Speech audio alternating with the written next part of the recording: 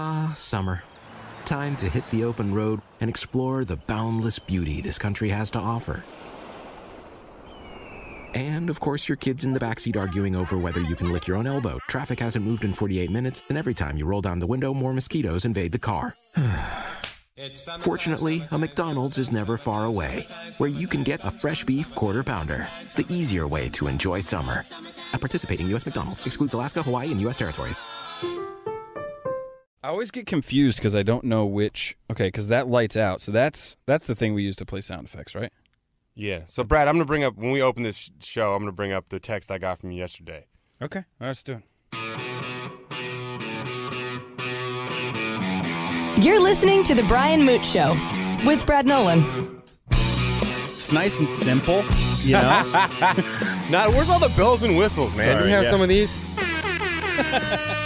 DJ horns. Oh, perfect. My name is Brad Nolan. I host the show. Really, I'm standing here to push buttons for Brian Moote, who's also on the show. Because if you gave me too many buttons, I'd do stuff like this. DJ Brian. The equipment used to push that button is nowhere near Brian, but he's 6'4". I got long arms. He just reaches over into my space. I think that's the fun part about what I love about my identity and role in radio is that I get access to all this, tens of thousands of dollars in equipment that I just disrespect by loading up one sound. Because I've always wanted to be that DJ, right? Who just was like, boo, boo, boo, boo, boo, boo, boo. And people just love it. Yeah, and fog machines are going off, and I'd wear a helmet of some sort because that's the DJ thing to do.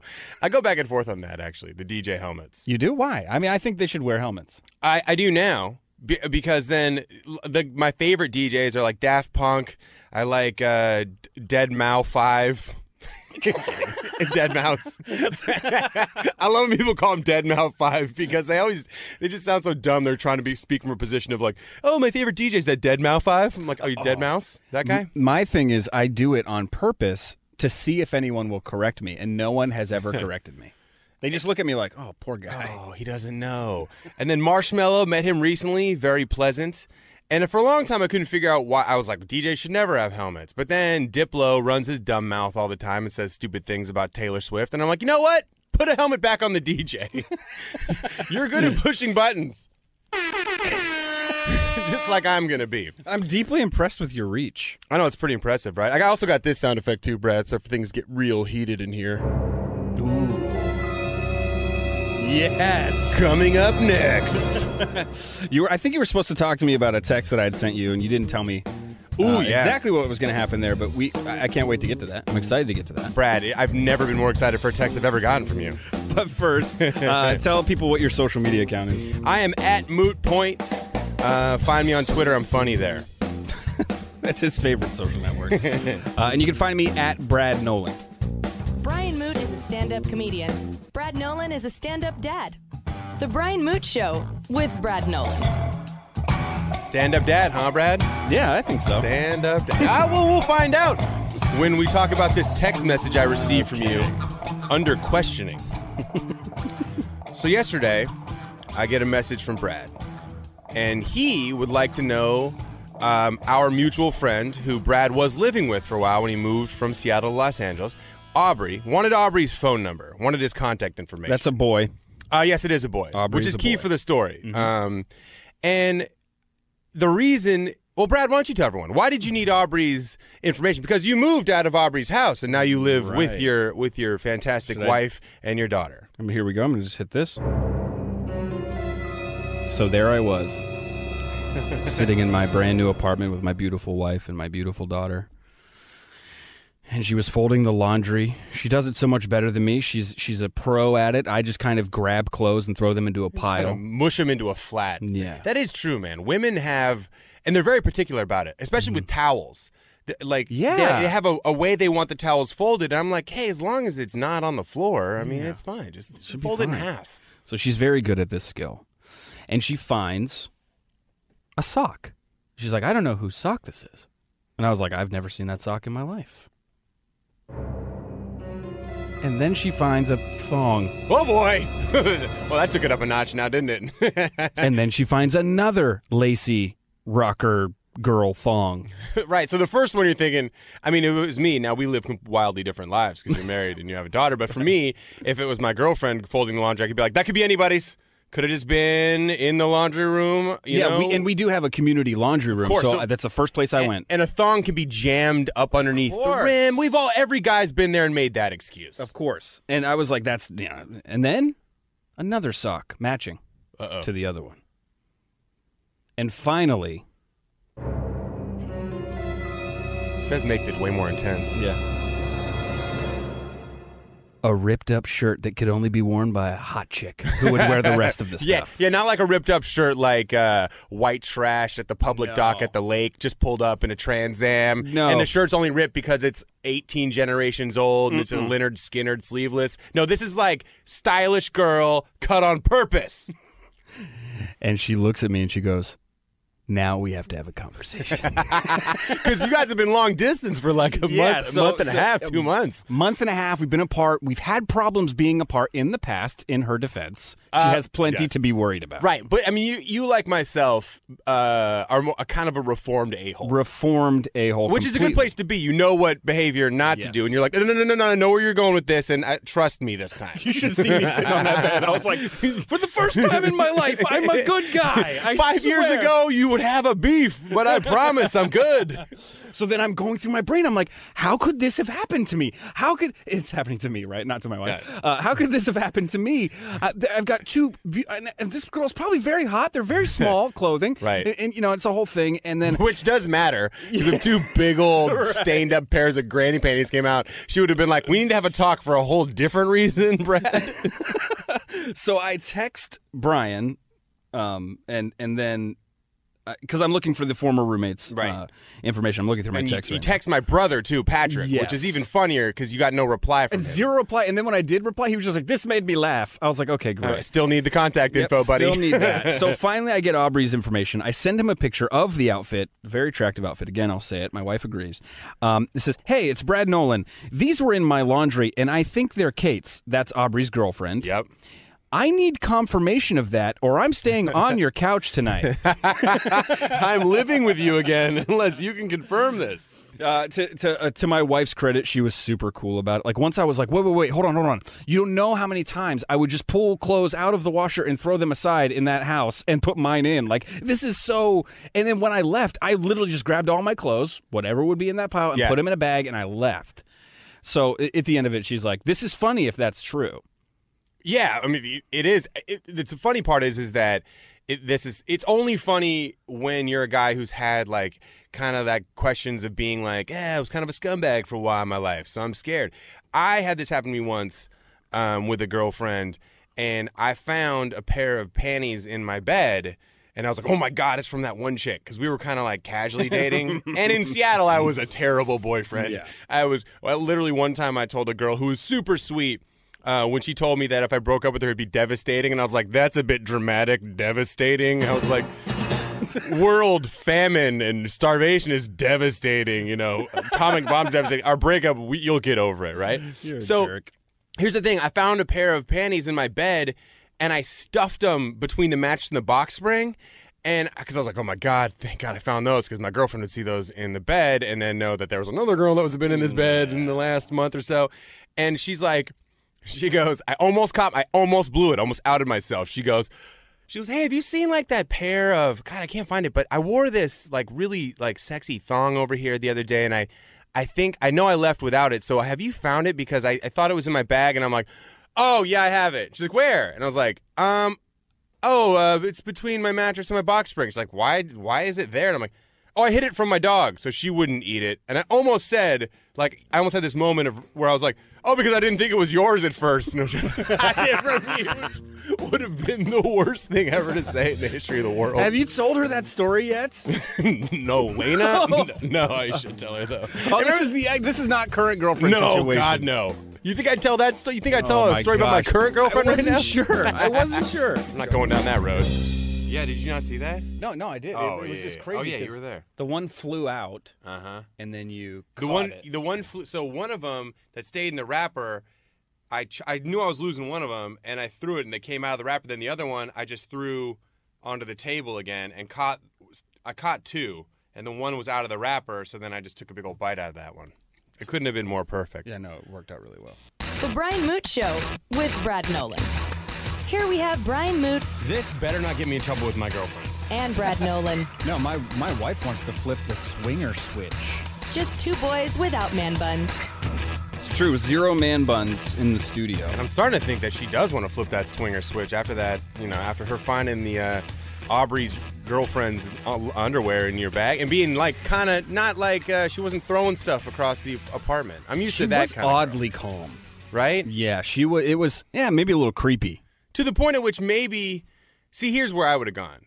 In my mind, if my girl it didn't show an adequate level of rage and fury about that situation, I would think like, oh, okay, so you don't think that that's a girl that I could have panties in my okay, now it's a challenge. Now I demand a level of anger and fury that meets an acceptable level. Not too much, not too little, just adequate, and you're below right now. I am fresh on the good guy train, so for me it was more like, well, she's not getting, so she totally kind of trusts me right now, but I definitely need to prove this and make this is okay.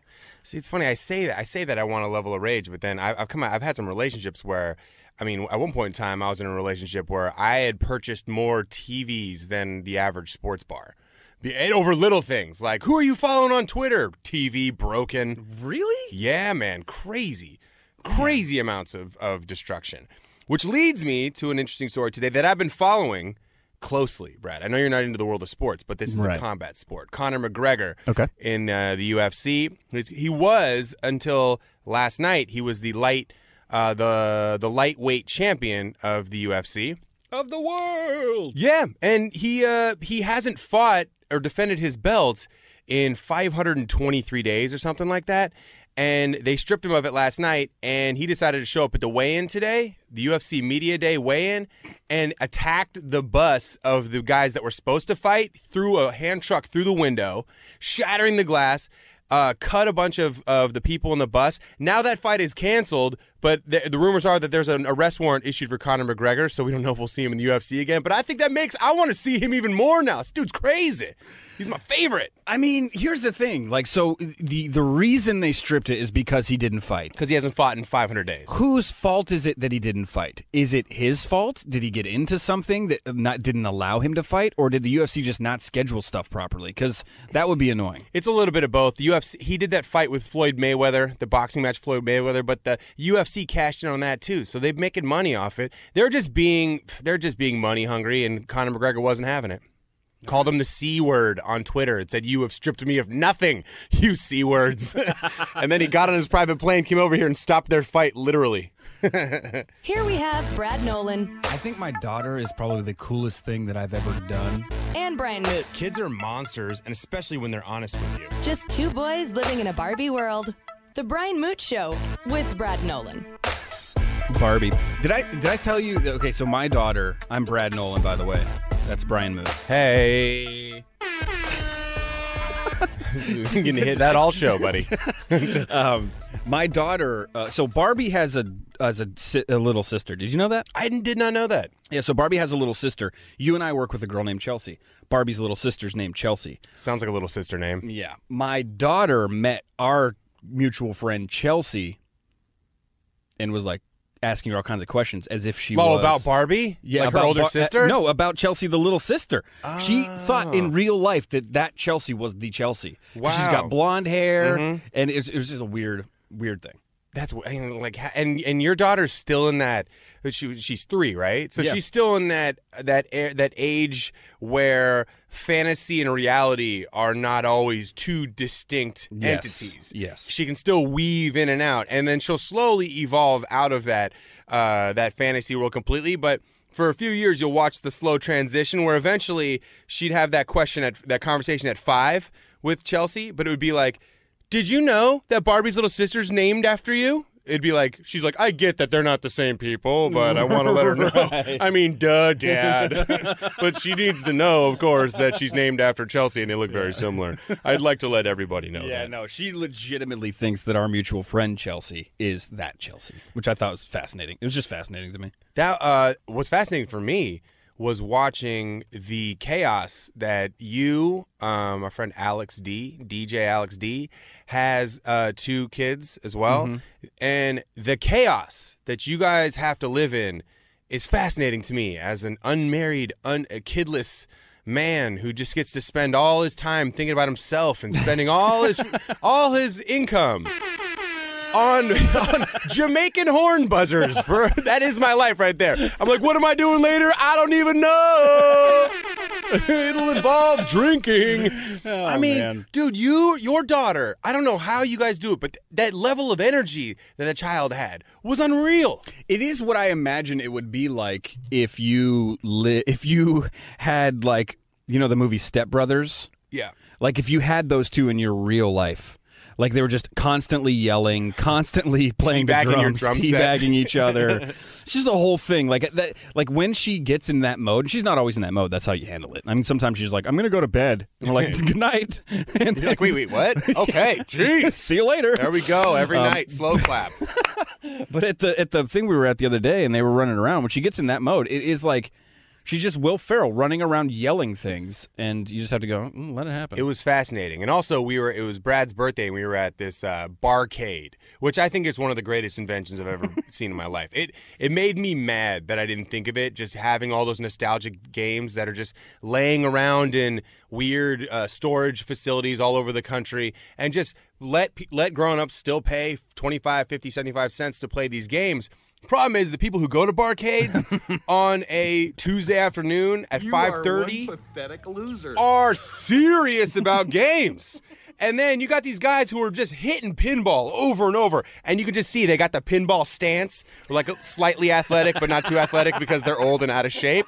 And then you got this 3-year-old weaving in and out of their legs playing hide and go seek. Oh, that was the best part. Just hiding. They were getting so mad. You could just see like guys getting annoyed, like especially pinball, because like you could be just about to set the top score, and then all of a sudden you kick a little early on that paddle, and the ball just barely glances off and goes right into the hole, for lack of a better word of saying it. Man, I wanted to go over and just interview them. While I'm like, is this bothering you? This girl shrieking, running around, playing, weaving in between your legs uncomfortably. Full shriek factor too. I mean, it was just like it was bad. Oh, and just one thing I did appreciate, man, just the lack of caring about getting dirty or gross. Oh yeah, like just rolling all over the floor in public, just a nasty floor. Just doing. It's a bar. Oh my God, yeah, your feet could stick to it, and she just sit there. They were doing, her and the other little girl were just doing snow angels. Snow angels, dirt angels on a bar floor. Yeah, just complete grunge. Just like doing like a snow angel in a spring break bathroom. Yeah, and the great thing about, if you look at us, we're just like, yeah, cool snow angels, dude. Like go for it, dirt angels. Did you know Chelsea's Barbie's little sister?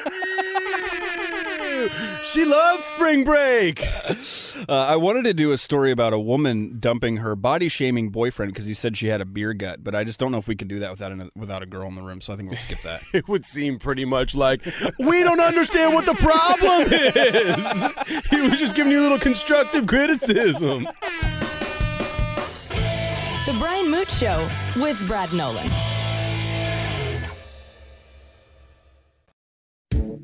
Right now at T-Mobile, get an awesome iPhone XR on us when you bring your family over and trade in your old device. Because whether you have mom, dad, or a friend on your mind, it's a gift so bold and brilliant, you'll want to keep it for yourself. And most importantly, it's on us in 6 vibrant colors. Plus, with unlimited everything from T-Mobile, the awesome iPhone XR will have everyone snapping, streaming, and sharing to their heart's content all year long. But don't wait. It's only for a limited time. So visit a store or call 1-800-T-MOBILE and get iPhone XR on us. If congested, customers using more than 50 gigs per month may notice reduced speeds due to prioritization. Video at 480p via 24 monthly bill credits for well-qualified customers plus tax. Qualifying trade-in, port-in, service, and finance agreement required. Contact us before canceling or credit stop and remaining balance due. 64 gigs, 0 down plus $31.25 per month for 24 months. Pre-credit price $749.99, 0% APR. One offer per account. Let's consider the secret life of the innermost nesting doll. Living most of her life in the dark, inside the other nesting dolls, she has plenty of time to think, if she could. Sadly, she has no brain. However, when an innermost nesting doll hears that Geico not only saves people money, but also has been providing great service for over 75 years, she thinks it's obvious you should switch. Because yes, switching to Geico is a no-brainer. Pity the innermost nesting doll and her lot in life.